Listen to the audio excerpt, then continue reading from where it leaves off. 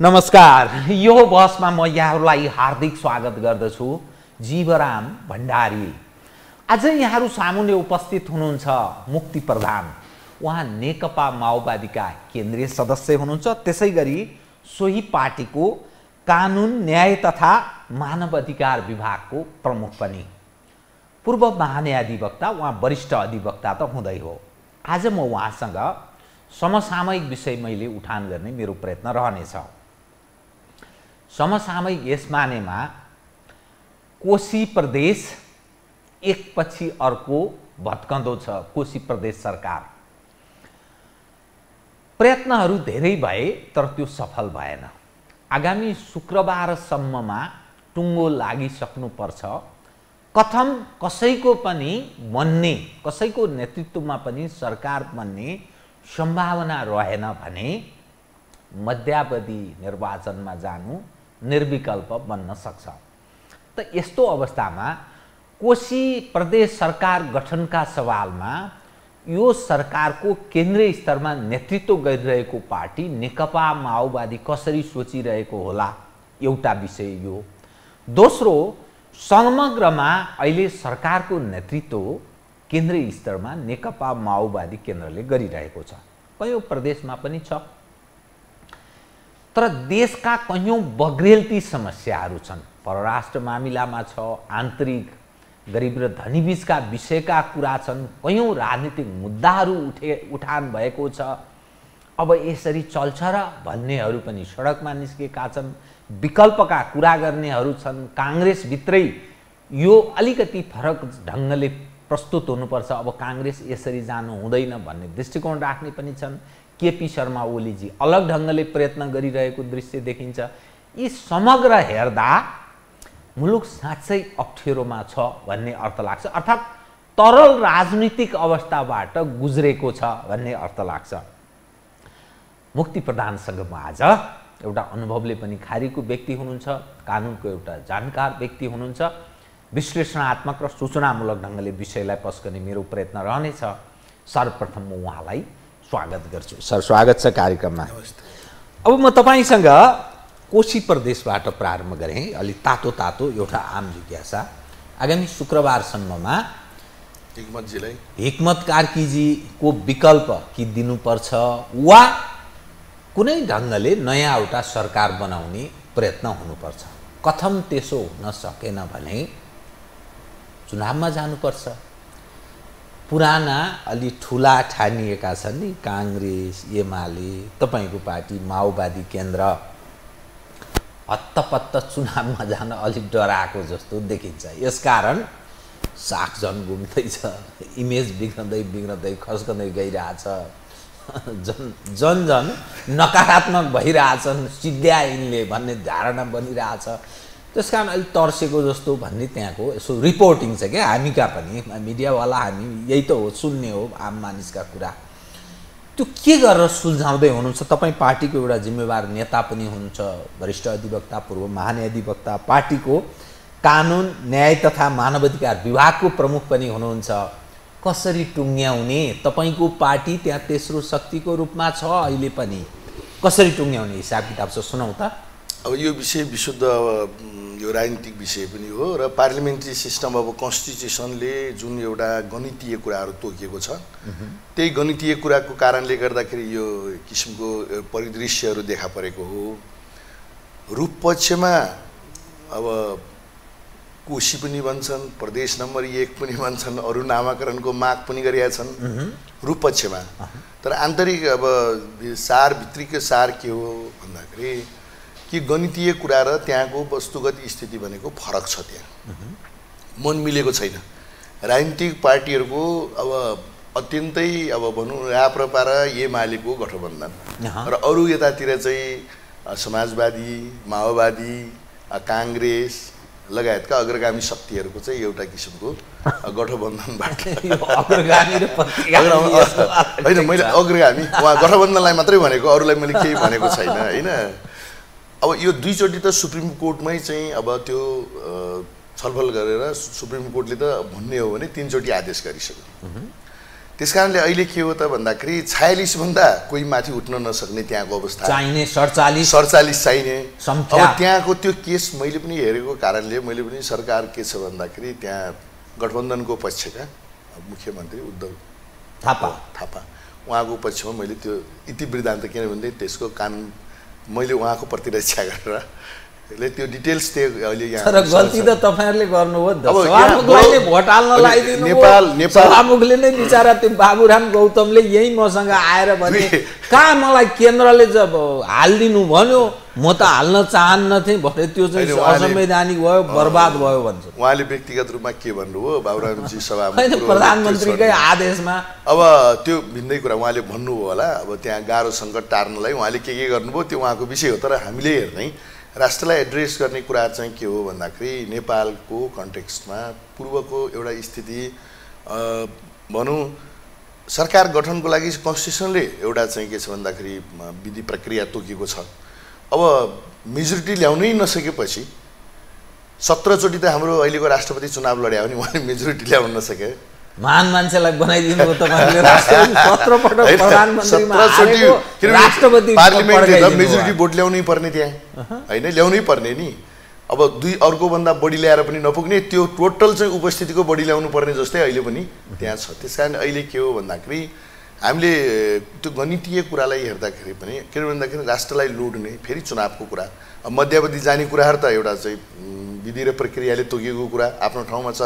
तर मध्यावधिमा गएर त्यसको शेष के हो सकभर नजाने हैन मध्यावधिमा सकभर म त यहीँबाट चाहिँ सबैलाई तपाईलाई पनि म के सुझाव दिन्छु यहाँबाट मलाई सुझाव दिएर म मार्फत भन्नुस् न हैन यो मिडिया हाम्रो यो मिडिया मार्फत हेर्नेलाई यो पार्लिमेन्ट्री सिस्टम आफै पनि एउटा तपाईको गणितीय एउटा मेजोरिटीले रुल गर्ने व्यवस्था हो जुन तपाईहरुलाई एकदम मन पर्छ। तर प्रतिपक्षको यो सिस्टम जुन प्रतिपक्षको पनि एउटा चाहिँ के छ भन्दाखेरि ठुलो जिम्मेवारी हुन्छ। प्रतिपक्ष पनि सरकारको अंग हुन्छ पार्लिमेन्टको चाहिँ एउटा किनभने जहिले पनि प्रतिपक्षको पार्लिमेन्ट हुन्छ हाम्रो पार्लिमेन्ट्री सिस्टममा र गभर्नमेन्ट मेजोरिटीको हुन्छ हैन।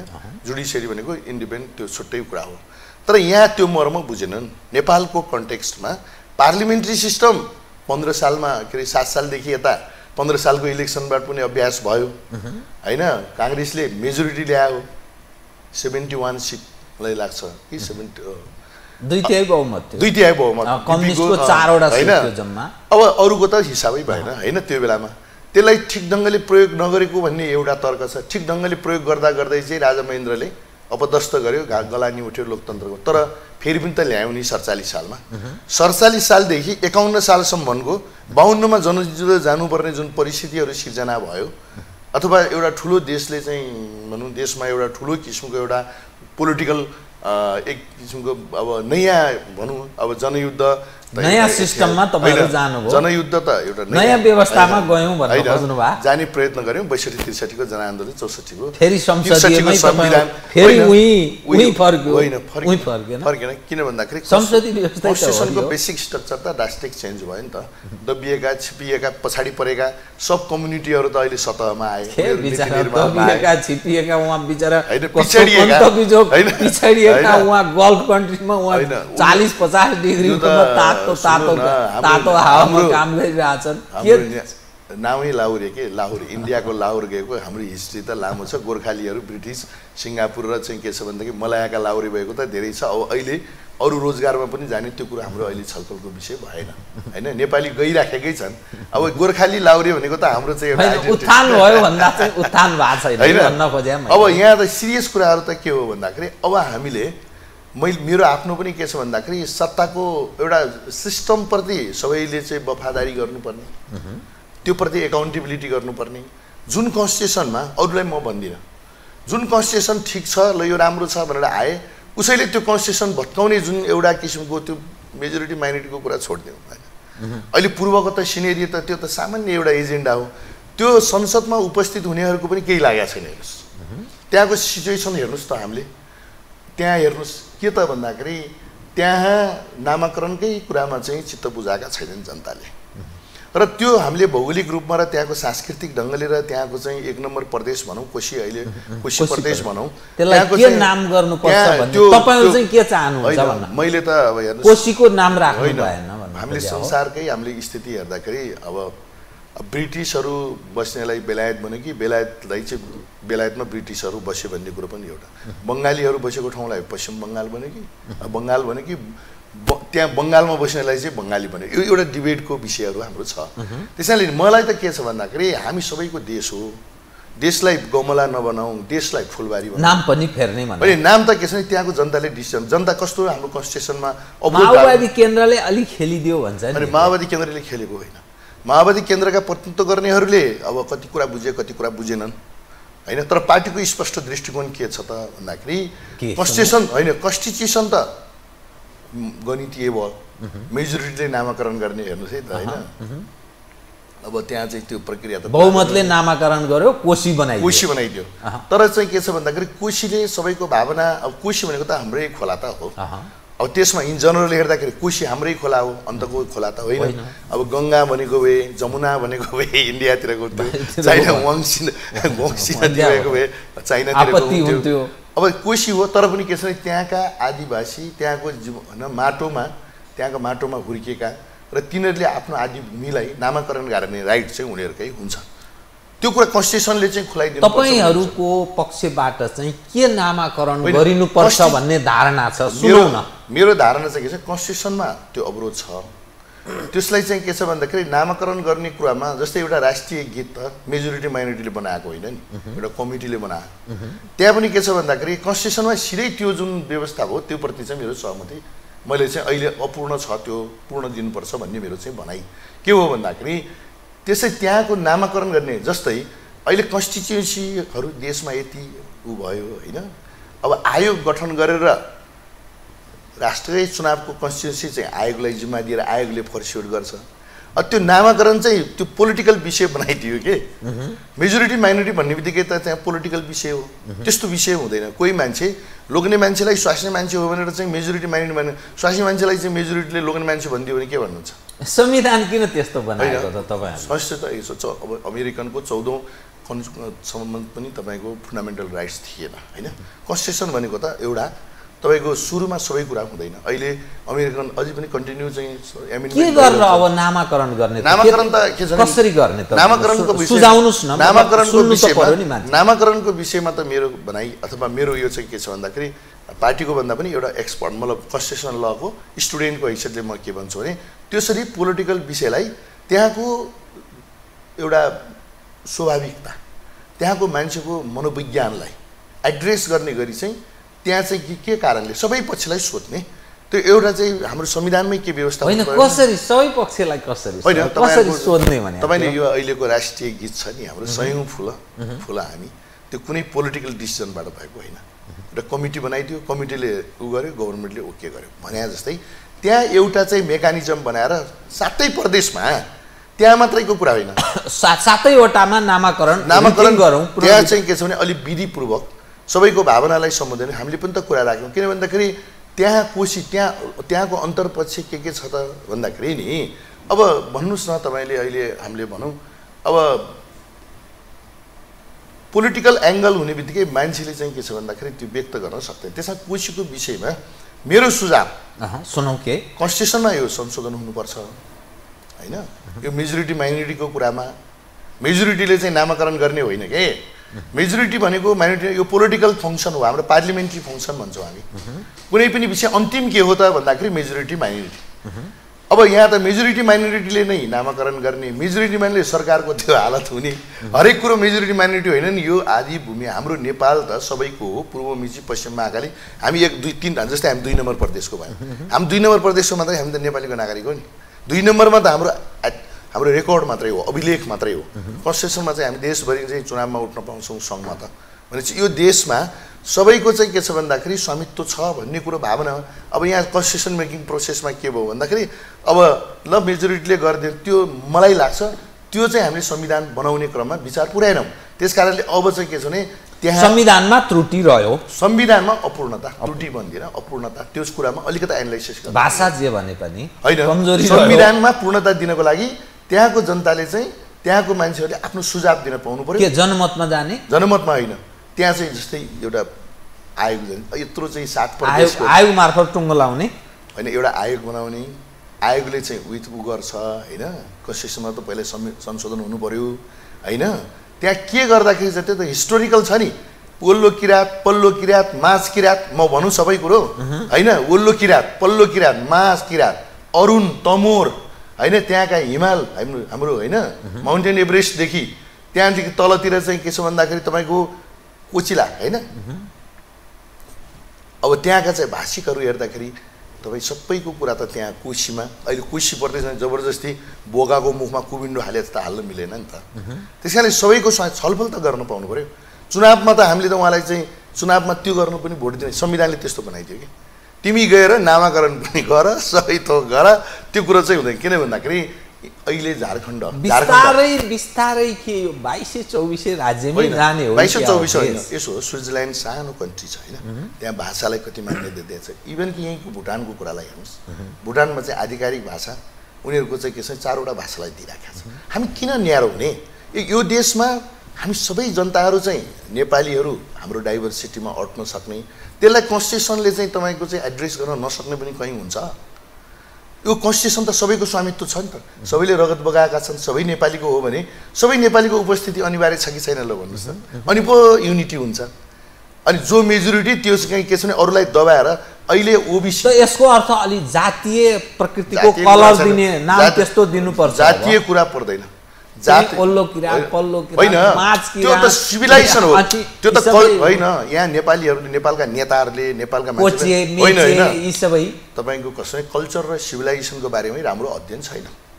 यो अहिले जो पोलिटिकल्ली चाहिँ अगाडि छ उहाँहरूलाई पनि अध्ययन गर्न मन, किन भन्दाखेरि त्यो भनेको जातको कुरा होइन, जात र जातिमा फरक हुन्छ। हेर्नुहोस् स्विजरल्यान्ड जस्तो देशमा भाषिक रूपमा हेर्नुहोस् न त्यहाँ कस्तो सबैलाई स्वागत। यी भुटानको कुरा गरेँ नि त तपाईँलाई, जानुहोस् त डुक्पा पनि छ, नेपाली पनि छ होइन, त्यहाँ चाहिँ त्यो तिब्बतसँग चाहिँ जोडिएको अर्को भाषा छ होइन, नेपालीलाई पनि नेपालीले मजाले बोल्छ। अनिवार्य एउटै पहिरन होइन त्यो होइन। तपाईँको त्यहाँ कोर्टमा, अब म त कोर्टमा गएको मान्छे होइन, कोर्टमा तपाईँको चाहिँ के छ भनेदेखि हाम्रो आफ्नो त्यहाँ सबै भाषाबाट चाहिँ आफ्नो इन्टरप्रेट गर्ने त्यहाँ मान्छे पनि छ, नबुझ्नेको हकमा त्यो मान्यता दिएको छ।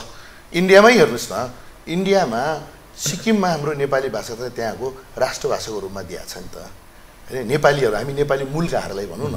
इन्डियामै झारखण्ड त अहिले भर्खर पछि नै आएको, किन कसरी हामीले त एउटा पोलिसी के गर्नु पऱ्यो भने कसरी हुन्छ राष्ट्रिय एकता, राष्ट्रलाई सुदृढ बनाउने र सबैलाई चाहिँ के छ भन्दाखेरि यो मेरो देश हो भन्ने बिहान उठ्दाखेरि सुत्दा यो मेरो देशमा सुतिरहेको छु भन्ने भावना दिनु परेन हो नि। अनि चाहिँ हामीले चाहिँ के छ भने कुनै अमुक मान्छेलाई एकताको प्रतीक मान्ने, कुनै अमुक चिजलाई राष्ट्रको चाहिँ के छ भन्दाखेरि भन्ने, तपाईँ हामी सबै मान्छे त निर्विकल्प चिज हो नि त। त्यस कारणले यी कुराहरूमा के यो कन्स्टिट्युसनमा के फुकाउनुपर्छ फुकाउनु। सर सिक्किम त अस्तिसम्म अर्काको देश हो नि, भारतले जबरजस्ती गाभेको देश हो नि सर। टिस्टा काङ्गडा यी सबै त हाम्रै देश थियो कुनै समय।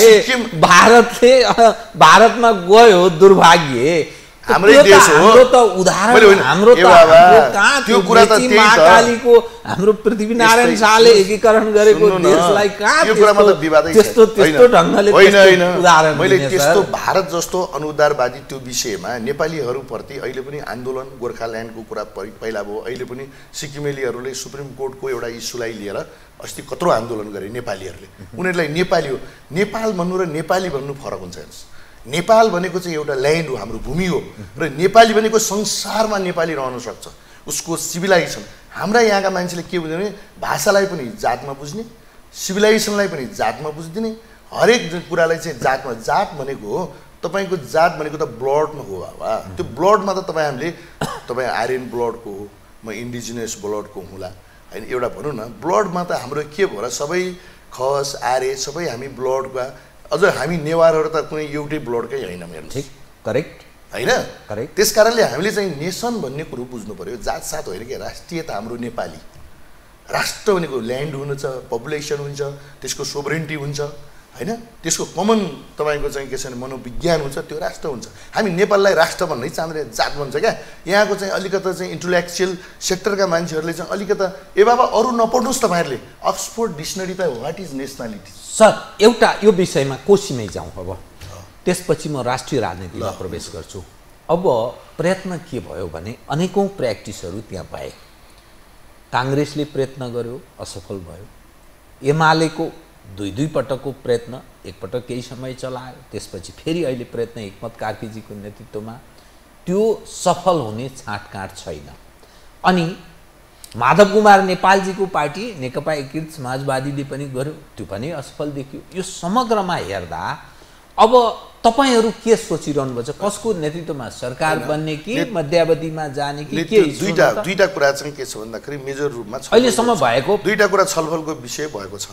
तपाईले देखिहाल्नुभयो, एकचोटि सभामुख चाहिँ बाबुराम हैन भोट दिएको, अर्को चोटि चाहिँ छिनमा एउटा अध्यक्ष भयो, छिनमा अर्को अध्यक्ष सभाको भएर चाहिँ एउटाले भोट हाल्न गयो, अर्को अध्यक्ष भयो, त्यसलाई पनि कोर्टले मान्यता दिएन हैन, सुप्रिम कोर्टले मान्यता दिएन। बाबुरामजीको पहिलाको त मान्यतै दिएन हैन। अब अर्को चाहिँ के छ भने फेरि हिक्मतजीलाई चाहिँ उहाँले सरकार, तिमीले बाबुरामजीको केसपछि त सरकार चलाउनु त हिक्मतजीलाई दिएको, उहाँ 7 दिनमै फेरि हात उठाउनु भयो, सकिएन। शुक्रबारसम्ममा एउटा निष्कर्षमा पुग्नु पर्छ। अब अहिले चाहिँ के छ भने यो थर्ड राउन्ड भनौँ न हैन। मेरो चाहिँ के छ भन्दाखेरि पोलिटिकल पार्टीहरूलाई र अब मेरो आफ्नो दुईटा चाहिँ धारणा जस्तै पहिलो के छ त भन्दाखेरि मेजोरिटी गेन गर्ने नै हो। मेजोरिटी गेन गर्न पोलिटिक्सको कुरा यहाँ हामीले गरेर उ छैन, किनभने संविधानलाई रक्षा, संविधानलाई सम्मान गरेर संविधानले अपेक्षा गरेको अङ्क त पुर्याउनु पर्यो नि, जसले भए पनि। एमाले पुर्याएर आए पनि भयो, अहिले गठबन्धनकोले पुर्याएर आए पनि त्यो सिद्धान्तको कुरा रह्यो। तर त्यो तपाईहरु 4-5 वटा त मिल्नु भयो, तपाईहरुकोले पुगेन। जस्तै कांग्रेस, तपाईहरु माधव कुमार नेपालजीको पार्टी, त्यसैगरी जसपा तपाईहरुले प्रयत्न गर्नु सक्नु भएन। एमालेले पनि प्रयत्न गर्यो, एमाले राप्रपा लगायतकाहरु प्रयत्न गर्यो, तर सकेन। अब राप्रपा अलग बसेर अलग ढंगले बस्न चाहे। अब के गर्ने त? कि थर्ड पार्टीलाई दिने कि के? तपाईलाई के भन्छु भन्दाखेरि यहाँ ट्रेन्ड र टेन्डेन्सी अथवा अहिले यहाँको हाम्रो परिदृश्य यो सरकार गठन विघटनको प्रश्नै भइरहेको छ। मैले हेर्दा के हो चलाउनु त पर्यो कि प्रदेशै बेतुको हो कि? त्यो त एउटा परिदृश्य मात्रै देखाएको हो हाम्रो प्रतिपक्षका साथीहरूले। किन भन्दाखेरि राप्रपाको पनि त त्यहाँ छ नि त। आखिर त्यहाँ चाहिँ त्यहाँको ल्यान्डलाई अथवा प्रदेश नम्बर 1 भनौँ या कोशी भनौँ, त्यसलाई चाहिँ के छ अग्रगामीतर्फ लानको लागि त सबैले चाहिँ थिङ्क त गर्नु पर्यो। त्यहाँ कसले सरकार चलाउँदाखेरि चाहिँ राम्रो हुन्छ भन्ने कुरामा अहिले चाहिँ गणितले जुन रोक्यो, त्यो गणितलाई मात्रै प्राथमिकता दिनु के त यो सम्भावना छ? त्यो प्रदेशमै राष्ट्रिय सहमतिको सरकार बन्ने सम्भावना छ? ओली कमरेडको त अब कुरा नगरौँ, उहाँको त अब दिनकै तपाईँ हामीले भाषण सुनिराखेका छौँ। किन भन्दाखेरि उहाँको यात्रा तपाईँ हामीले देखिराखेका छौँ। कहाँ हो यात्रा? उहाँको यात्रा चाहिँ उल्टो छ नि त तपाईँको हैन। भयभरका सबै त्यत्रो मेजोरिटी माथि सरकारमै आफै हुनुहुन्थ्यो। देशभरि चाहिँ तपाईँको चाहिँ के छ भने एउटामा बाहेक हैन, एउटामा बाहेक सबैमा चाहिँ वामपन्थीहरूको सरकार थियो। उहाँको त के छ भन्दाखेरि तलबाट हाँगा काट्दै जाने भएदेखि चाहिँ हैन, अब उहाँ त तलबाट हाँगा काट्दै गयो भनेदेखि टुप्पामा पुगिन्छ नि। उहाँ त माथिबाट हाँगा काट्दै आएको तल फुत्त जान्छ, उहाँको त तलैबाट हाँगा काटेर जाने, माथि अब हाँगा काटेर कहाँबाट ओर्लिने पुगिँदैन भन्दा त्यो यात्रामा हुनुहुन्छ। उहाँ तलबाट हाँगा काट्दै माथि चढ्दै हुनुहुन्छ क्या। अब तल झर्ने ओलीजीलाई त्यति मूर्ख ठान्नुमा सारा दुनिया खेलाइरहेको छु भन्नुहुन्छ, म त सबलाई बेवकुफ बनाइरहेको छु भन्नुहुन्छ, बाटो ठान्नुहुन्छ। उहाँ त नेपालको कम्युनिस्ट आन्दोलनमा उहाँ सम्मानित व्यक्तित्व, मेरो उहाँको कुरामा मैले केही आलोचना गर्नु मिल्दैन। उहाँ नेपालको एउटा लिडरसिपमा रहनुभएको मान्छे। तर हाम्रो उहाँसँग गुनासो र जिज्ञासा के हो भने तपाईँ त अभिभावक हो, नेपाली जनताले तपाईँप्रति आश गरेको थियो, तर तपाईँले चाहिँ के छ भन्दाखेरि एक्लो बृहस्पतिको रूपमा जो एउटा चाहिँ परिदृश्य चाहिँ तपाईँले देखाउनु हो, त्यो तपाईँकै पार्टीको लागि पनि बिस्तारै चाहिँ त्यो अपच्य हुँदै गइराखेको छ। त्यो कुरो चाहिँ आकलन गरिराखेको छ हैन। किनभने सूर्य उदाउँदै गरेको देख्ने कि डुब्दै गरेको देख्ने, तपाईँ हामीले त्यो हो नि, तपाईँ हाम्रो आँखाले सूर्य डुब्दै गरेको देख्ने कि सूर्य भनेको उहाँहरूको चुनाव चिन्ह भने होइन कि? फेरि मैले त यो प्रकृतिको सूर्य भनेको हो।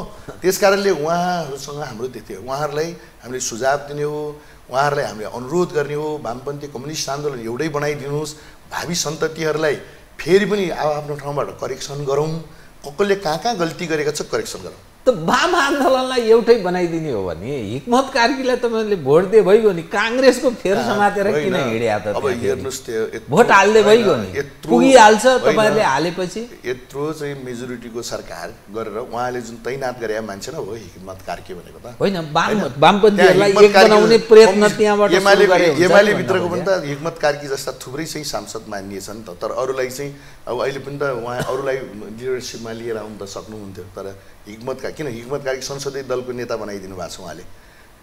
हिक्मत कार्कीलाई संसदीय दलको नेताबाट अन्तत जानु भएन नि त, उहाँले सिफ्ट गर्न सक्नु भएन नि। त्यस कारणले अहिले नेकपा एमाले गम्भीर रूपमा हेर्नुपर्ने के हो भन्दाखेरि कुनै राजनीतिक आइडियोलोजीबाट चल्ने हो होइन, राजनीतिक पार्टी भनेको विचार र दृष्टिकोणबाट चल्ने हो होइन। संसारमा कस्ता कस्ता विचार र दृष्टिकोण गलत निर्णयको कारणले गलत चिन्तनको कारणले डुब्यो हेर्नुहोस् होइन। त्यसै हामीले त के छ भने कम आफू त तपाईँहरू डुब्नुहुन्छ नै, तर सिङ्गो कम्युनिस्ट आन्दोलन नडुबाउनुहोस् भन्ने हाम्रो आग्रह न हो। हामी त के छ भनेदेखि माओवादी भनेको तपाईँले थाहा छँदैछ नि, माओवादीको चाहिँ जीवन उनीहरूको एजेन्डा, उनीहरू आफ्नो गन्तव्यमा अगाडि बढी नै राखेका छ। एउटा चाहिँ धार, किन भनेदेखि कम्युनिस्ट आन्दोलनमा विश्वमै 3टा धार हो हेर्नुहोस् होइन। एउटा धार गोन्जालाले बोकेको थियो, जसले चाहिँ के छ भन्दाखेरि जनतासँग भन्दा अलिक टाढा भएर पेरुको लिमामा तपाईँको लिमा होइन 23वटा प्रान्त उहाँ जम्मा 23मा 21-22 चाहिँ के छ भन्दाखेरि उहाँहरूले आफ्नो नियन्त्रण लिइसक्नु भएको थियो लिट्टेले जस्तै। तर जब लिमामा प्रवेश गर्नु हो, जनतालाई साथ लिएर उहाँहरू छिर्नु भएको भएदेखि, जस्तै हामीले शान्ति प्रक्रियामा जनतालाई साथ लिएर आयौँ नि, जनतालाई साथ लिनु भयो, अहिले जनतै छुटे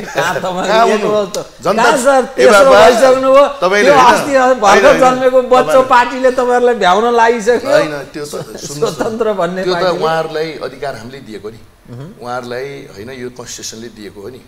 लडे भिडे काङ्ग्रेस एमाले माओवादी सबैले चाहिँ लडेर ल्याएको शासन व्यवस्थामा उहाँहरू आउनु त स्वागतयोग्य कुरा हो नि।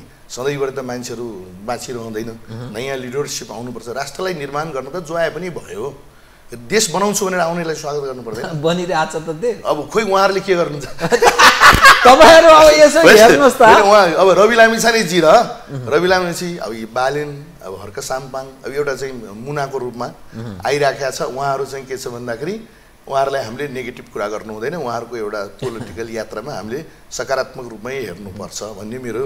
तर जहाँसम्म यो बुढो पार्टीहरूको कुरो भनौँ न, कसैको 7 सालको इतिहास, कसैको 6 सालको इतिहास, कम्युनिस्ट र काङ्ग्रेसको त 6 र 7। उहाँहरू चाहिँ राणा विरोधीमा प्रजा परिषद हो, तर उहाँहरूको वास्तवमा भने 7 सालबाटै स्टार्ट हो। तर मलाई के लाग्छ अब अहिले भन्नुहुन्छ भन्दाखेरि काङ्ग्रेस र माओवादीको गठबन्धन हुनु एउटा बाध्यताको बिचमा छ, आइडियोलोजिकल होइन। त्यो हेर्नुहोस्, हाम्रो वैचारिक तपाईँको गठबन्धन होइन, हाम्रो स्ट्राटेजिकल हो। हाम्रो चाहिँ के छ भने कार्यगत एकता जस्तै हो होइन। त्यसलाई पोलिटिकल चाहिँ तपाईँको दिने हो भने हाम्रो त्यो चाहिँ आइडियोलोजिकल होइन। किन भन्दाखेरि एमाले र के अरे माओवादी र एमालेको बरु झन्डा, मार्क्सवाद लेनिनवाद, धेरै सूत्रहरू फर्मुलाहरू मिल्छ। तर के छ भनेदेखि अब एमाले त्यो फर्मुला कुनै समयमा त्यो सम्भावना छ। तपाईहरुको यसो हेर्दा त अहिले यदुवंशी युद्धमा तपाईहरु हुनुहुन्छ जस्तो देखिन्छ। तपाईहरु एमालेले तपाईहरुको खैरो खन्ने, तपाईहरु एमालेको खैरो खन्ने, माधव नेपाल ओलीजीको ओलीले माधवको यस्तो देखिन्छ के एकअर्कालाई सिद्ध्याउने यदुवंशी युद्ध भन्छ के। अध्यक्ष कमरेड प्रचण्डलाई वास्तवमा चाहिँ के छ भन्दाखेरि जुन एंगलबाट जुन ढंगले चाहिँ के छ भन्दाखेरि एमालेका केही मित्रहरू सांसद भइसकेका मन्त्रीहरू पनि भइसके उहाँहरूले एउटा आलोचनाका तीरहरू जुन तेर्स्याउनुहुन्छ नि, हामी चाहिँ खड्गओली कमरेडलाई त्यसो म चाहिँ भन्दिनँ, उहाँ हाम्रै लिडर हो। कमसेकम विचार आइडियोलोजिकल रूपमा उहाँहरू झापा आन्दोलनबाट ओरिजिन भएर आउनुभयो। हाम्रो पार्टी चाहिँ त के छ भन्दाखेरि चौथो महाधिवेशनदेखि अहिले हामी विद्यार्थी 36 सालदेखि अहिलेसम्म हामीले पनि त पार गरिसक्यौँ नि धेरै। हामी पनि त एउटा भोलि इतिहासको घडीमा हामी पनि उभिने नेपालको कम्युनिस्ट आन्दोलन देख्ने साक्षी त हौँ नि हामी आफै लागेका मान्छे, अरूले गरे मात्रै देखा त होइन। हामीले पनि ढाड खुइल्याएका छौँ, जेलनेल भोगेका छौँ। त्यो कसैले धाक लाउने विषय होइन, कसैप्रति अपमान, कतैप्रति बढी सम्मान पनि होइन। तर अध्यक्ष कमरेड प्रचण्ड हाम्रो पार्टीको अध्यक्ष, उहाँ सामान्य पापड पेलेर आएको मान्छे होइन। उहाँलाई चाहिँ शिक्षक त बाबा को चाहिँ के छ भन्दाखेरि त सबै नालीबेली चाहिँ यहाँ शिक्षक हुनु नराम्रो हो, हजारौँ विद्यार्थीहरूलाई उत्पादन गर्ने जिम्मेवारी लिएको मान्छे नराम्रो हो।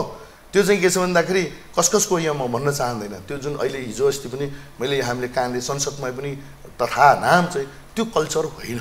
हामीले चाहिँ के छ भन्दाखेरि खड्गओली हाम्रो सम्मानित मान्छे हो। खड्गओली नेपालको कम्युनिस्ट आन्दोलनको एउटा सदस्य हो।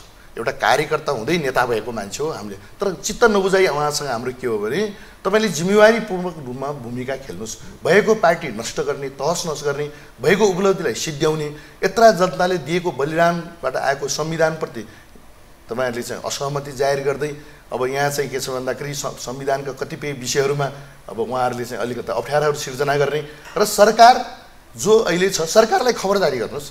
सरकारको गल्ती कमजोरी औल्याउनुहोस्। पार्लिमेन्ट होस्, सडक होस्, जहाँ पनि गर्नुहोस्। तर के छ भने पर्सनल टीका टिप्पणी गर्ने र अत्यन्तै स्तरहीन किसिमका अभिव्यक्ति दिने जुन उहाँको जत्था छ, खड्गौलीको जुन जत्था छ, यसले चाहिँ हामी भविष्य नेपालको लागि राम्रो गर्दैन। पोलिटिकल एउटा चाहिँ मुभमेन्टको लागि राम्रो गर्दैन। त्यो कल्चरलाई हामीले हटाउँ कि भनेर कसैले तपाईँलाई कुनै डिग्रीवाला दिने पनि छैन उहाँहरूलाई। त्यो भनेर कुनै चाहिँ उहाँहरूलाई व्यक्तिगत एकछिन सन्तुष्टि होला, तर सिक्ने जनताले के जथाभावी बोले हुँदो रहेछ। मन परि त्यत्रा हाइटको खड्गौली जस्तो नेताले त मन परि बोलेको छ। जथाभावी अरूलाई चाहिँ मन परि बोल्न पाउँछ भने हामी भनेको जनता अहिले आम जनताहरूमा एक किसिमको चाहिँ डिसिप्लिनहीन यस्तै लिडरहरू अनुशासनहीन भए होइन तपाईको उनीहरुका कारणले नेताहरुका कारणले जनता अनुशासनहीन भए भने स्कुलमा एउटा विद्यार्थीले हामीले त के छ भन्दाखेरि स्कुलमा के भन्छ भन्दाखेरि टोयलेटमा गएर दिसा पिसाब गर्नुपर्छ। अब मास्टरले चौरमा गरिदिए के हुन्छ ल भन्नुस् त। नेताहरु त्यही काम गरिरहेछन् अहिले। मास्टरले चौर सर यो एउटा बताइदिनुस् त एउटा दर्शकलाई, किनभने दर्शकलाई किन जान्नु जरुरी छ भने नि यत्रो बाहिर मन परि बोलिरहन्छन् नेताहरू, त्यो गलत यो कतै बेकुब त बनाइरा होइन। तर फेरि साँझ जस्तै हिजो र अस्ति मात्रै दुई तीन दिनमा प्रचण्ड, केपी ओली, माधव नेपाल, शेरबहादुर देउवा फुस्सुर फुस्सुर फुस्सुर फुस्सुर त्यो बालुवाटारमा अलिकति केही सङ्कटका कुराहरू आयो, नेताहरू अलि अप्ठ्यारोमा पर्न लाग्यो, काहीँ करप्सनका मुद्दा उठ्यो, काहीँ कहिले के को, कहिले यतिको, कहिले ओम्नीको, कहिले कहाँको ओलीजीका कुरा, कहिले सुनका कुरा, कहिले मानव तस्करीका कुरा, कहिले प्रचण्डजीहरूकै पनि अनि शेरबहादुरजीहरूकै पनि समस्या आयो कि नेता फेरि 3-4 जना बसिहाल्छन्, के कुरा गर्छन्, बाहिर फेरि बाजा बाज्छ। यो सबै के जनतालाई बेकुब बनाइरहेछन् कि के गरे हो? यो हैन यस्तो छ, बाजा बाज गरेर देखिन्छ। फेरि यो सत्ता पक्ष कुन हो, प्रतिपक्ष कुन हो, त्यो भेउ पाउनै छोडेका छन् के मानिसले। सबै भागभण्डामा मिलेर खाएका छन्। हामीहरूले जनतालाई सिकाउने कुरा के छ भने राष्ट्रपति प्रेम गर्ने कुरा, राष्ट्रपति प्रतिबद्ध एकाउन्टेबिलिटी दिने कुरा र समाजको गतिलाई चाहिँ संस्थागत गर्दै अगाडि गएर प्रतिस्पर्धाबाट नेतृत्व लिने, है सङ्घीय लोकतान्त्रिक गणतन्त्रको मूल्य स्पिरिट यही हो। तर यहाँ भयो के भन्नुहुन्छ त भन्दाखेरि तपाईँको अरूले नसुन्लान् भनेर मञ्च खडा गरेर पत्रकार मित्रहरूलाई बोलाएर मन परि गाली गर्ने, अनि फेरि आफूलाई सङ्कट पर्ने बित्तिकै अथवा आफ्नो एउटा माइनस होला कि अथवा यसो बाहिर प्रवृत्तिबाट भनेर त्यो सरकारमा छिनाचपटी गर्न तपाईँको चाहिँ के छ भन्दाखेरि त्यहाँ चाहिँ झुमिहाल्ने जुन नेपालीहरूको जुन हाम्रो कल्चर छ नि, यसले चाहिँ एउटा के छ भन्दाखेरि हाम्रो पोलिटिकल साइन्सले के भन्छ भन्दाखेरि एउटा नेसन बिल्डिङ हुन्छ होइन। हाम्रो नेसन इनपुट र आउटपुटको थ्योरी हुन्छ क्या पोलिटिकल साइन्समा। इनपुट तपाईँको दिएपछि मात्रै आउटपुट आउने हो नि। इनपुट छिरेन भनेदेखि त त्यो त वस्तुको नियम हो होइन। घट्टोमा चाहिँ तपाईँले हामीले मकै राख्यौँ भने अनि पिठो निकालिदिन्छ त्यसले, अनि माथिबाट पानीको घैँटोमा माथिबाट जारमा पानी हो तलबाट आउने हो। तर नेपालको कन्टेक्टमा चाहिँ यो पोलिटिकल कल्चर भएन। इनपुट के हो त प्रतिपक्षको इनपुट त जनताले सुन्न पाएको छैन। अब खालि चाहिँ के छ भनेदेखि इनपुट त के इनपुट गर्ने ढोकै बन्द गरिदिने के। यो राष्ट्र त सधैँभरि त प्रचण्ड प्रधानमन्त्री हुँदैन नि। त्यो कुरो चाहिँ हाम्रो खड्गौली कमरेडलाई चाहिँ हेक्का छ कि छैन, उहाँ पनि त हुनु भएन। समयको गतिले त सबै आवधिक निर्वाचन भनेर लोकतन्त्रको चाहिँ मर्म भनेको आवधिक निर्वाचन पनि एउटा हो। किनभनेदेखि उसले अबको पछिको गभर्मेन्ट चाहिँ मैले चाहिँ के छ भन्दाखेरि यसलाई टर्मिनेट गर्छु भनेर कमिटमेन्ट गरेर सरकारमा गएको हुन्छ।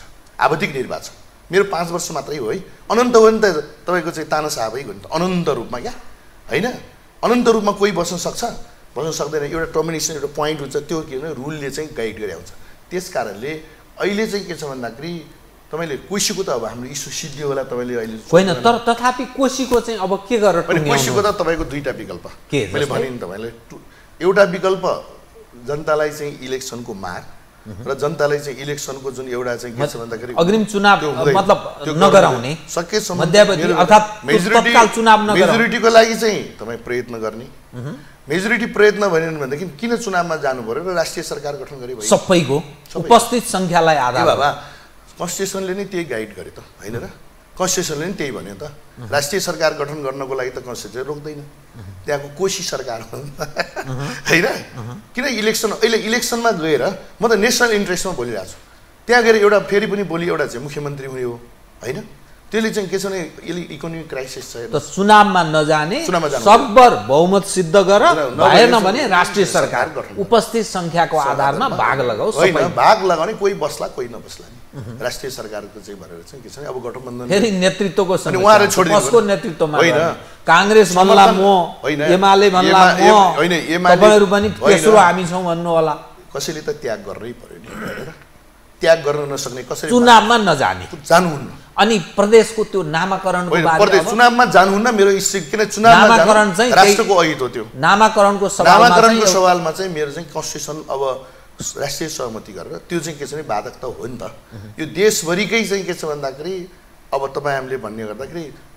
अब हामी सबै नेपाली कसैलाई खसारी भनेर कसैलाई हामीले प्रतिनिधित्व गर्ने राइट चाहिँ त्यो हो तर हामी मानवीय रूपमा त हामी सबै मिलेरै बसेको चाहिँ नेपालीहरूको एउटा विशेषता के त्यसमा सरहरूले नै बढी भाँजो हाल्दिनु यो चाहिँ जातीय क्षेत्रीय मुद्दा उठाएर तपाईको हाम्रो त्यो थेसिस क्लियर छ जातको नाममा भाषाको तपाईँ पनि एग्री गर्नुहुन्छ जातको नाममा भाषाको नाममा लिङ्गको आधारमा क्षेत्रको आधारमा जुन डोमिनेट गरेको थियो सोसाइटीले अहिले पनि तपाईँको चाहिँ के छ भन्दाखेरि मान्छेले दलितहरूसँग उनीहरूले कल्चरली रिलेसन राख्न सिभिलाइज रिलेसन राख्न चाहिँ चाहन्छ नि त हामीले त्यो तोडिदिएको नि होइन योले त राम्रै गर्यो त एउटा चाहिँ के छ भन्दाखेरि तपाईँलाई एउटा उदाहरण दिन्छु तपाईँले मकैलाई सुन्नुहोस् मकैको एउटा चाहिँ के छ भने एउटा मकै प्लेटमा राखेर चाहिँ तपाईँ दराजमा राखेर वर्षौँ दिन राख्नुहोस् त्यसले चाहिँ लिँदैन जरा लिँदैन प्लेटमा जरा लिँदैन तर जब उसलाई लगेर माटोमा हालिदिनुहोस् हामी माओवादीले गरेको त्यसलाई माटोमा लगेर हालिदिए मात्रै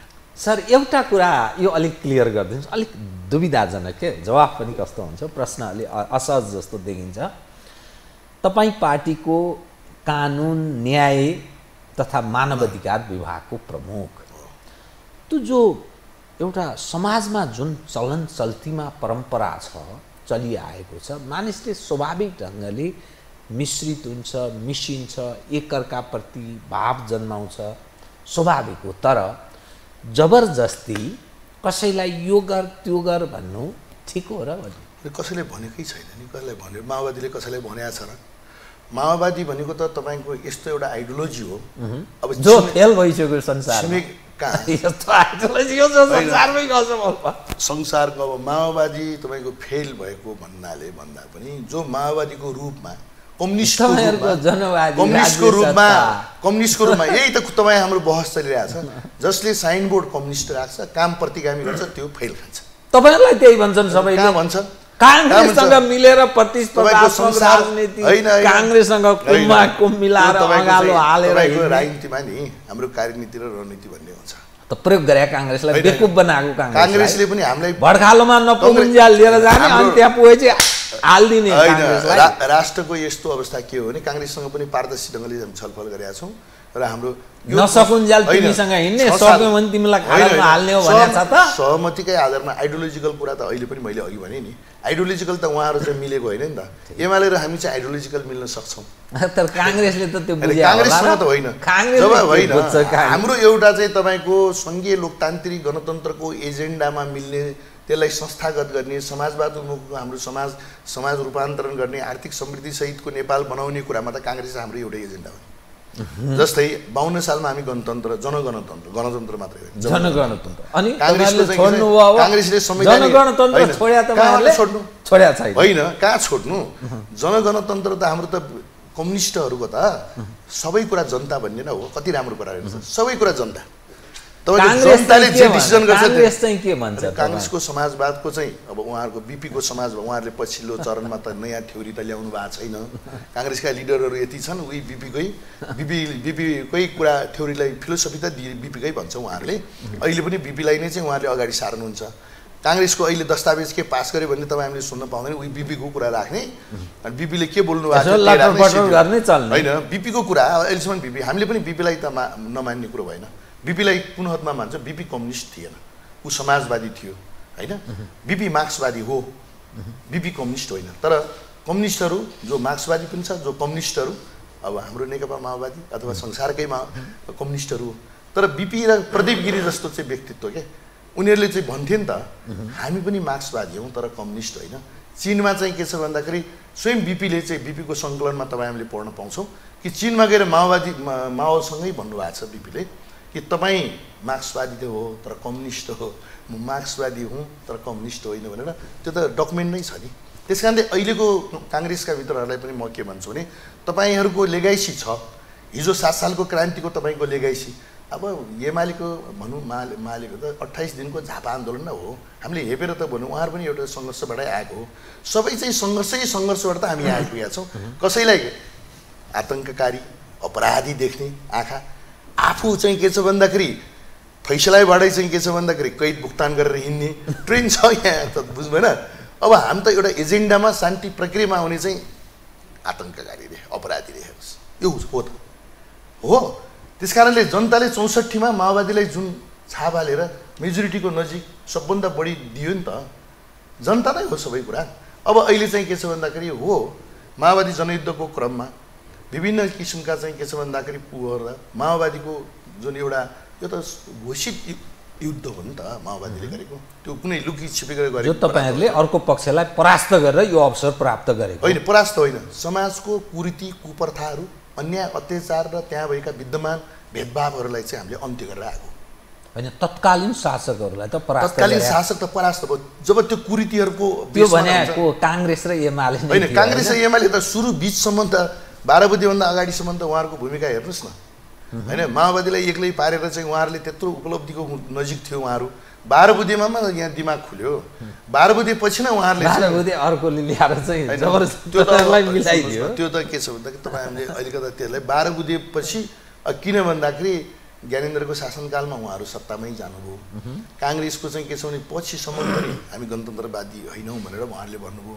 जब उहाँहरू अब माओवादी त यसै एउटा आफ्नो हतियारबद्ध चाहिँ पोजिसनमै थियो, जब काङ्ग्रेस एमाले त रोज्नुपर्ने अवस्था आयो नि, राजा रोज्ने कि यहाँ माओवादी रोज्ने होइन। तपाईँहरूको नेतृत्वलाई स्वीकार्यो होइन, एजेन्डालाई तपाईँहरूको एजेन्डालाई उहाँहरूले स्वीकार गर्नु। तर तपाईँहरूको एजेन्डामा त आयो अब अहिले त फेरि हेर्दा प्रयत्न हो। तर काङ्ग्रेस र हाम्रो केही छैन। काङ्ग्रेस र हामीले सङ्घीय लोकतान्त्रिक गणतन्त्र प्रतिस्पर्धात्मक बहुदलीय प्रतिस्पर्धामा चाहिँ राज्य सत्ता अगाडि अब समाज जनगणतन्त्र के भयो होइन। जनगणतन्त्र त समाजले विकास क्रममा त्यहाँ पुग्छ जनगणतन्त्र। अब अर्को जेनेरेसन सर तपाईँ पार्टीको नि एउटा जिम्मेवार कानुन न्याय तथा मानव अधिकार विभागको प्रमुख भएको नाताले यो सङ्क्रमणकालीन न्यायको कुरा चर्चा भइरहन्छ, संशोधन गर्न पर्नेको विधेयकको पनि चर्चा छ। यो के भइरहेछ? इन्टरनेसनल कम्युनिटी पनि प्रेसर भन्छ, यो सबै यसो सुनाउ त। होइन, यो तपाईँलाई यसको चाहिँ भन्छु, यो हामीले वास्तवमा भन्ने भने सेना संयोजनसँगै टुङ्गो लगाउनु भन्ने विषय हो। अब हामीलाई युएनमै आएर चाहिँ हतियार उनीहरूले नै के छ भन्दाखेरि मध्यस्थ गरेर होइन शान्ति सम्झौता हतियार व्यवस्थापन सबै छ उनीहरूको रोभरमा भएको हो नि। युएन भनेको त हाम्रो चाहिँ यत्रो विश्वको राष्ट्रहरूको चाहिँ के छ भनेदेखि अर्गनाइजेसन हो, 193 संसारको चाहिँ। अब हामी नेपाल राष्ट्र पनि सदस्य भएको हिसाबले उसले चासो राख्यो, आयो, त्यो आपत्तिको विषय भएन।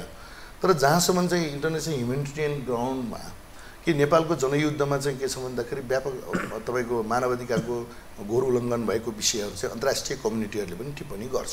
यहाँ मात्रै होइन, यहाँ मात्रै होइन, हेर्नुहोस् युगान्डामा हेर्नुहोस्, पूर्वी टिमोरमा हेर्नुहोस्, केनियामा हेर्नुहोस्, south Africa, latest south Africa होइन। त्यस कारणले अहिले मलाई के लाग्छ त भन्दाखेरि योलाई राख्नु हुँदैन।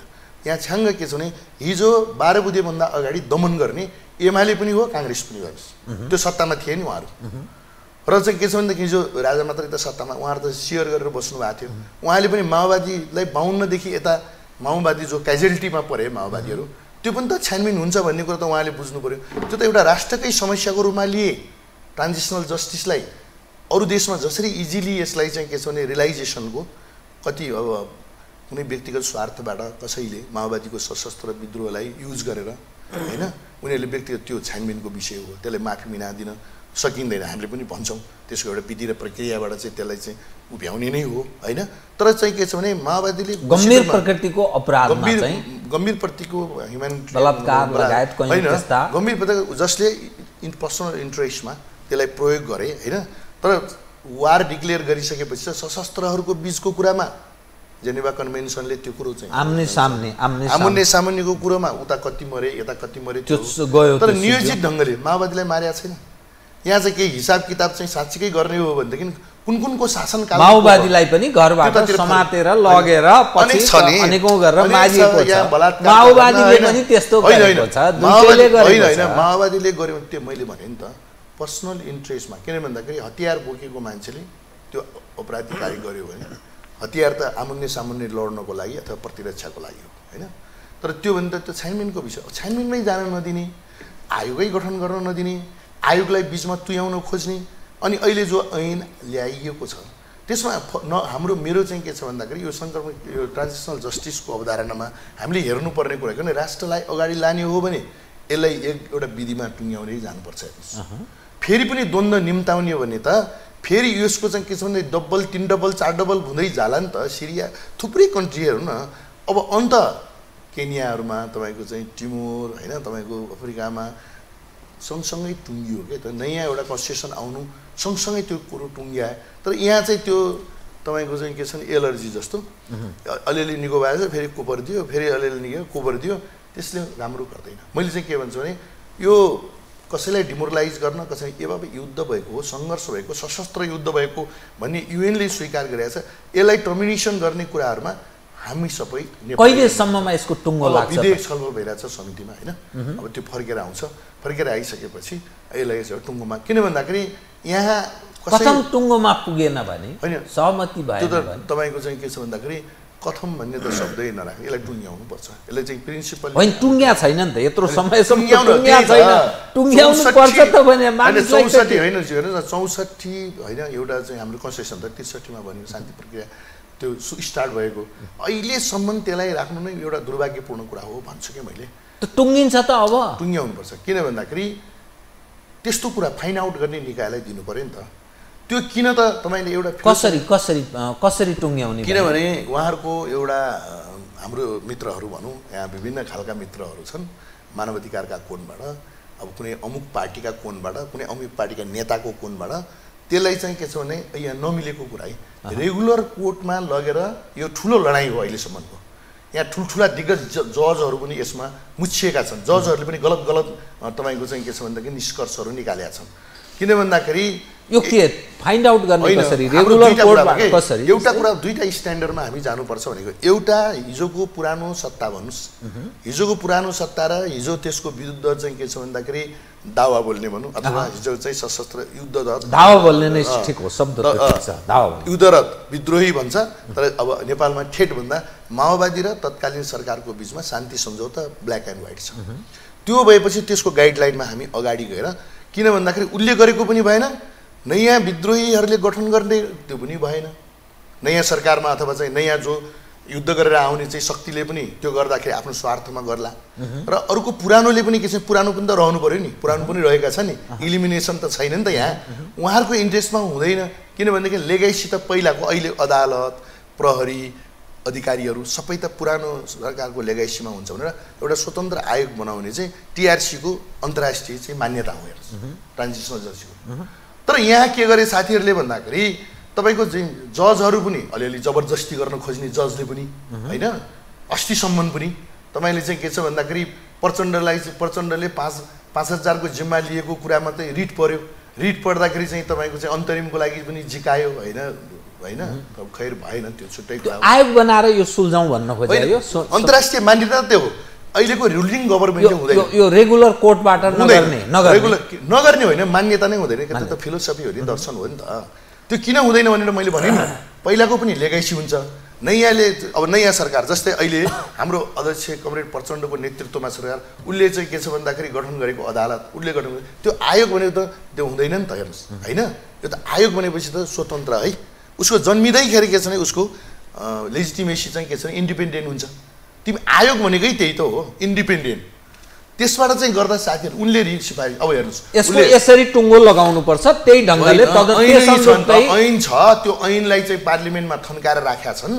अब चाहिँ के छ भन्दाखेरि राजनीतिक सहमति बिना त त्यो जाने, किनभने राष्ट्रको समस्या हो नि, त्यही अनुसारको ऐन बनाऊ, त्यसरी नै त्यो अनुसार चाहिँ कसलाई मेलमिलापबाट टुङ्गिन्छ, कसलाई चाहिँ परिपूरणबाट दिन सकिन्छ, कसको चाहिँ के छ भन्दाखेरि त्यो चाहिँ के छ भन्दाखेरि मानव अधिकारको घोर उल्लङ्घन गर्ने चाहिँ व्यक्ति अथवा त्यो इभेन्ट्स घटनाक्रमहरू हो त्यो कुन हो फाइन आउट जब आयोगले गर्छ आयोगले अनि चाहिँ के छ महाधिवक्ता कार्यालय मुद्दा चलाउनको लागि उनले रिकमेन्ड गर्छ होइन र अब यहाँ त के छ त भन्दाखेरि अनि महाधिवक्ताले अदालतमा विशेष यो यही अहिलेकै अधिवेशन यो चालु अधिवेशनबाट यसको टुङ्गिन्छ त यो अस्ति नै टुङ्गिनु पर्ने के अरे माओवादीको सबैमा चाहिँ के छ भन्दाखेरि माओवादीको कुरा मात्रै होइन यहाँ त अहिले बुझ्नु पर्यो यहाँ हिजोको हाम्रो सुरक्षा निकायहरू हिजोका अधिकारीहरू सिडिओदेखि मान्छे पक्रेर लगेर बेपत्ता पार्ने सिडिओदेखि सचिवहरूदेखि हिजोको चाहिँ त्यो बेलाका तत्त सरकारहरूदेखि सबै त रेकर्डेड छन् उहाँहरूले यो कुरो किन बुझ्नुहुन्न भने क्या यो सबैको टाउकोमा चाहिँ एउटा चाहिँ के छ भने क्वेसन उठ्ने कुरालाई एउटा राष्ट्रको समस्याको रूपमा यसलाई चाहिँ समाधान गर्नुपर्छ अब कार्यक्रमको ठिक अन्त्यमा एक मात्रै प्रश्न ललिता निवास जमिन प्रकरण एकदम भयङ्कर मानिस ताते अन्तत्वगत्वा के देखियो यसो नतिजा हेर्दै जाँदा मानिसको बुझाइ चाहिँ भने हात्ती आयो फुस्सा मानव तस्करी भयो लौ नेपाली बेचबिखन कोही कत्रा ठुला मानिस प्रशासकहरू जिम्मेवार बडा नेता फेरि अहिले यसो हेर्यो त्यहाँ पनि कता फास्स हुन लागे जस्तो अर्को सुन तस्करीको कुरो अनि त्यसपछि अरू कुरो यतिका कुरा अरू कयौं त्यस्ता गिरिबन्धु टी स्टेट प्रधानमन्त्री स्वयंले भन्नुभयो म गिरिबन्धु टी स्टेटको नि फाइल खोल्दैछु सम्पादकहरूसँग यसो भन्नुभयो सबै अहिले त यो हेर्यो छैन त्यो हेर्यो छैन मानिस भड्केका छन् सडकमा आउने तयारी गरे जस्तो यो थेगिन्छ सर तपाईहरु जो गरिरहनु भएको छ यो थेगिने मेसोमा छ कि यो आदि आउनु पूर्वको एउटा सननननन गर्छ नि शून्य जस्तो अनि एकैचोटि झ्लाम झुलुम स्वा बनाउने त होइन यो घटनाक्रम हेर्दा त हेर्नुस् गरिब र धनी बीचको यस्तो दूरी छ रोजगारीको अवसर छैन एकपछि अर्को समस्याहरू देखिन्छ नेताहरू फ्याङ भाषण गर्छन् नतिजा केही आउँदैन अवसर छैन पार्टीका कार्यकर्ता लुटपाटवालालाई ठिकै छ उ रेगलहरू छुटेका छन् आम माफी दिन्छ रेशम चौधरीहरू नाच्दै हिँडेका छन् उ के रिगल के भन्ने ढकाल उ अर्को यो सबै के भइरहेको सुनौ त एकदम छोटकरीमा के हो भन्दाखेरि यो सरकार तपाईको भन्दा सरकारको कुरा त सरकार त हरेक समयमा सरकार रहन्छ नि समाज विकासको चरणहरुमा सरकार रहन्छ नि त्यो सरकार र समाजको बीचमा के कुरामा अन्तर्विरोध छ भन्ने कुरो चाहिँ मेजर कुरा हुन्छ अब हामी भर्खर चाहिँ यहाँ नयाँ संविधान लिएर आएको कार्यान्वयनको भर्खर कति भन्ने सर अब यो त धेरै लामो 17 वर्ष व्यतीत भयो राजनीतिक परिवर्तन भएको 7 वर्ष संविधान नै बनेको 8 वर्ष भइसक्यो सर 73 बाट त 7 वर्ष पुरा भएर 8 वर्ष लाग्यो मैले भनेको हाम अहिले पनि इन्डियामा 1947 मा जो आयो अहिले पनि तपाईको त्यहाँको ठुलठुला समस्याहरू छन् हैन हामीले हेर्ने कुरा के हो भन्दाखेरि सरकारलाई टीका टिप्पणी खबरदारी हस्तक्षेप सबै गर्ने स्वतन्त्रता यो लोकतन्त्रमा हुन्छ तर हाम्रो नेपालको चाहिँ विधि भएन अब यो क्रिमिनल मतलब म महान्यायाधिवक्ता पनि भइसकेको व्यक्तिको तपाईलाई चाहिँ सुनाउनु पर्छ सबै कि यो राज्यको एउटा चाहिँ के छ भने प्रोसेसहरू हुन्छ यहाँ के हो त भन्दा अहिलेको यो सरकार जो छ यो सरकारलाई चाहिँ के छ भने सरकारले कति मुद्दा यसले छिन्यो कति मुद्दा लगाए कति मुद्दामा चाहिँ यसले चाहिँ यसको पाइन हेर्नुपर्छ भन्ने कुरा एउटा अपेक्षाकृत एउटा आम जनताको भावनालाई हामीले अन्यथा भन्नु हुँदैन हैन किनभने नेपाल लामो समयदेखि इम्पुनिटी दण्डहीनताको देश हो यहाँ दण्डहीनता किन भन्दाखेरि मृत्युदण्डको कुरो गरेर मात्रै दण्डहीनताको प्रश्न हुने होइन नि मृत्युदण्ड भन्दा सेकेन्ड कुरा हामी गौतम बुद्धको देश शान्ति हैन सद्भाव हैन सबै मिलेर बस्नुपर्ने देश त्यसैले यहाँनिर के हो त भन्दाखेरि मुख्य कुरो इकोनोमीको कुरो हो मैले देखेको चाहिँ किन जनतालाई हामीले इकोनोमीमा चाहिँ जनता जो छ अब देश तपाईले प्लेन अब यहाँ मान्छे ओसार्ने प्लेन मात्रै छ नेपालमा है सबै जनताहरु चाहिँ विश्वमा चाहिँ तपाईको चाहिँ छरिएको छ हाम्रो लाला बाला परिवार छोडेर गइरा छ हामीले एनालाइसिस गर्नु पर्छ यथार्थ कुरा र उनीहरुले ल्याएको पैसालाई सरकारले व्यवस्थित गर्न दिन सकेका छैन ए बाबा उनको घर खर्च गर्नलाई चाहिँ उ फर्केर आउँदाखेरि 60% सरकारले ग्यारेन्टी लिदिए पनि त अर्कै हुन्थ्यो 60% आम जनतालाई रोजगार हुन्थ्यो त्यो पनि पोलिसी छैन हेर्नुहोस् हैन सरकारले अहिलेसम्म सरकारको भ्यू पाउन सकेन हैन पोलिसी बनाउनु पर्यो उनलाई ऋणपत्र सरकारले उल्टो उसँग ऋणपत्र खरिद गरेर दिएदेखि यो रिजर्भ बैंकलाई कति दिने राष्ट्र बैंकलाई यो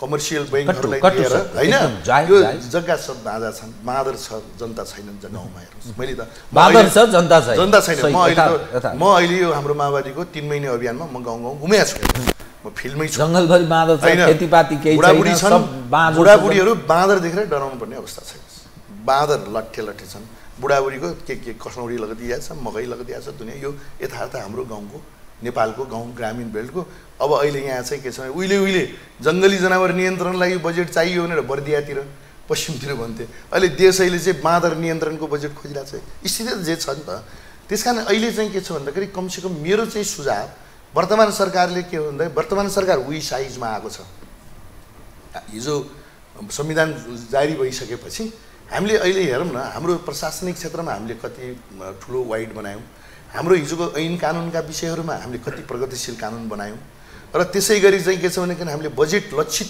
कुन वर्गलाई दियौँ अहिलेको बजेट पनि हैन हिजोदेखि यो कमसेकम एउटा चाहिँ के छ भन्दाखेरि नसुधारे सकिँदैन यसमा धेरै व्यापक सुधार जरुरी छ यहाँ मेरो यहाँ के छ त भन्दाखेरि हामीले लोकतन्त्र कसलाई ल्याएको त भन्दा हिजो तपाईको अत्यन्त उत्पीडित यहाँ भेदभावमा परेका विभिन्न ढङ्गले छियो छाटोमा परेका र चाहिँ एक छाक खानलाई पनि तपाईको 3 दिन पुर्नु पर्ने जनतालाई ल्याएको लोकतन्त्र हो धनी हिजो पनि थियो मैले एउटा किताब पढेको थिएँ तर सारमा त्यस्तो भएन मसँग समय भएन समय होइन अब मैले एउटा किताब पढेको थिएँ राजा त्रिभुवनको बारेमा लेखेको उहाँले एउटा टाँक पनि बेलायतबाट चाहिँ झिकाएर क्याटलगमा लेखेर पठाउनु हुँदैछ राजा त यस्तो राजाहरु त्यस्तै हैन थुप्रै राजाहरु थिए नि यहाँ धनीको त नेपालमा खाँचो होइन नि तर गरिब जनतालाई धनी कसरी बनाउने आम जनतालाई कसरी धनी बनाउने त्यसतर्फ सोच्नु पर्यो सङ्घीय लोकतन्त्र समाजवाद हाम्रो उन्मुख यही हो हाम्रो लक्ष्य धन्यवाद आदरणीय दर्शकवृन्द उहाँ हुनुहुन्थ्यो मुक्ति प्रधान वरिष्ठ अधिवक्ता पूर्व महाधिवक्ता नेकपा माओवादी केन्द्रका केन्द्रीय सदस्य समसामयिक विषय केन्द्रित गरिएको संवाद म सहित मेरो सम्पूर्ण युनिटलाई कार्यक्रमबाट बिदा दिनुहोस् यो हो टेलिभिजन हेर्दै रहनुहोला नमस्कार।